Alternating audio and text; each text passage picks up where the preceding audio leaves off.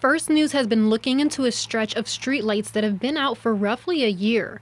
On U.S. Route 62 westbound, right between the Madison Ave Expressway and the Himrod Ave Expressway, there's close to a mile with no streetlights on. Now, if you take a look behind me, you can see that all the lights are out and it's completely dark. You could probably see my hazard lights going off, but other than that, nothing. And so I caught up with the director of Public Works in Youngstown and asked him, whose responsibility is it to make sure that these lights get fixed?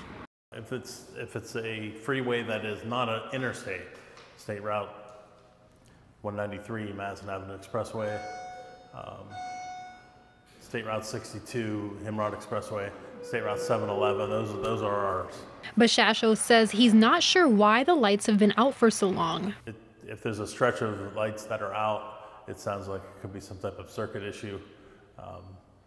And we'll have to do some further investigation. Shasho said it's possible First Energy will be the ones to fix the problem and the city will be billed for the work. A statement from First Energy was sent to First News stating, while these streetlights are owned by the city of Youngstown, we are reviewing tariffs to see if we can complete the lighting repairs as billable work for the customer. It went on to state that over the few weeks we'll be inspecting about 100 streetlights along and near the expressway to get a better idea of how many repairs we are looking at. We are currently working with the city to try and resolve the streetlight concerns and get them back up and running soon. Shasho says anyone who notices streetlights that are out can report them to First Energy, and we asked First Energy if there have been any prior reports of the lights being out, and they said that they're not sure how many reports have come in, if any, about those lights in particular. First Energy, however, did send some contact information for anyone looking to report an outage, and you can find that information in the article below. In Youngstown, Jennifer Rodriguez, WKBN 27 First News.